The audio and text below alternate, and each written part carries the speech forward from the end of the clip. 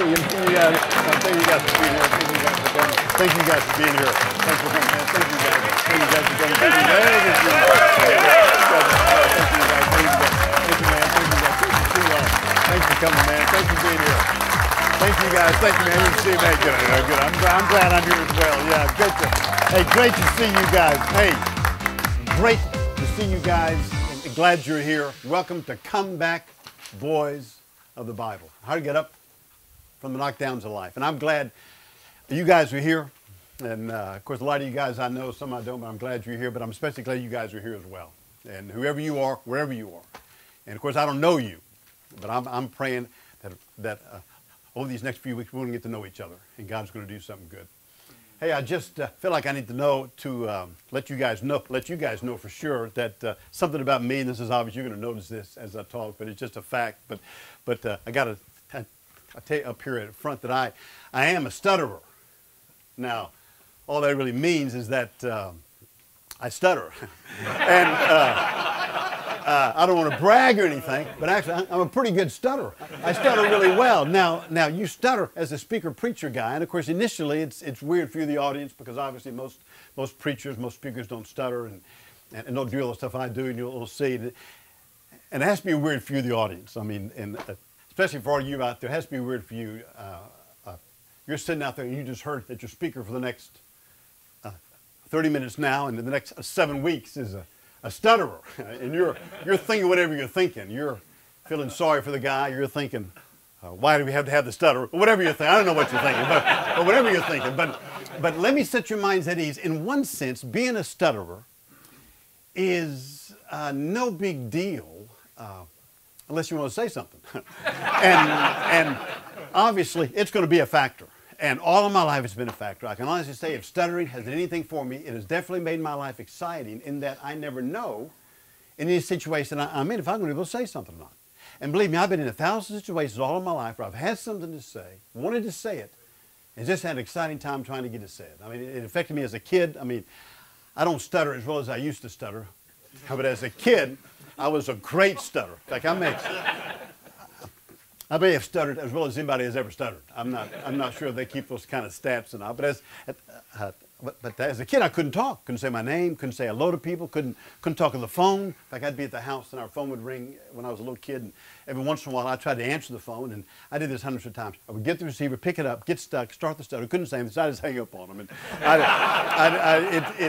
it affected every area of my life as a kid. It affected me in school. I mean, I had hundreds of experiences in school. Just reading was a real challenge for me. Speech class, when I got to junior high, I had that first class. That was a major adventure for me.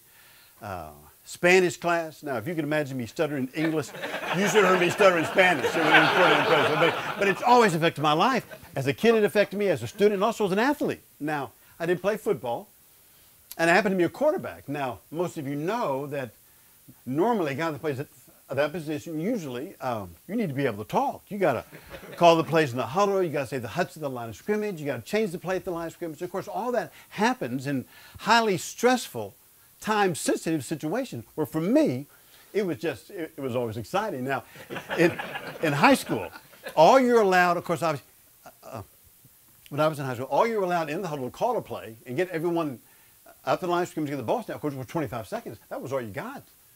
Well, obviously, for me, 25 seconds, just wasn't enough time to say all the stuff I had to say and stutter. So we were constantly having situations that I'd be in the huddle, calling the play. I get stuck, start the stutter, 25 seconds runs out, referee throws the flag, and we lose 5 yards for the last game. So I'm costing us a lot of yardage. So my coach devised a system whereby if I was on the field, I never had to say anything. And we did that in the huddle. We had a split end who always stood right beside me in the huddle. His name was Steve Thomas.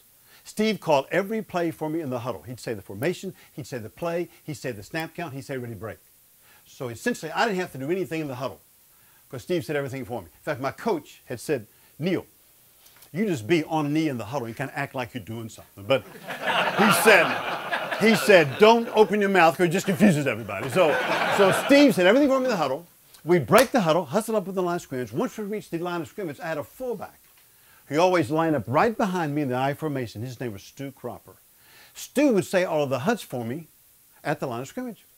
And it was so unique at the start of every ball game just to watch that initial reaction of the defense when Stu'd be saying those huts. Of course, he's in the stands. You can't even see him, and I'd just be smiling on the center. And of course, nobody knew who was saying those huts, where those huts coming from. But I just want you to know that stuttering has always affected my life. It'll be exciting in this series as well. But I just want you to know, hey, I stutter. I'm going to stutter, but know this: when I get stuck and start to stutter, wait a minute, because something is coming. Here's what we're going to do. Come back, boys, to the Bible. You know, all through the Bible, the stories about men who God did great things in their life, but had something happen along the way that was a knockdown. Either they caused it, or something happened to them, or just the world, the situation, something, but it knocked them down. But God did in their situation a whole new incredible thing that brought them back in an amazing comeback. You know, in some respects, a good knockdown is worth it if you have a great comeback. And what we're going to do is look at some things in the lives of 7 men. And we're going to see what God has done in their life, through their life, some awesome things. We're going to see what made them fall, what made them trip up, what made them stumble a little bit. And then we're going to see where they were, how they got there, and then we're going to see what God did in their life, in that, and the end result, how God brings them back. Because ultimately, the gospel of Jesus Christ is all about coming back. Amen. From anything and from everything. And you know what the fact is?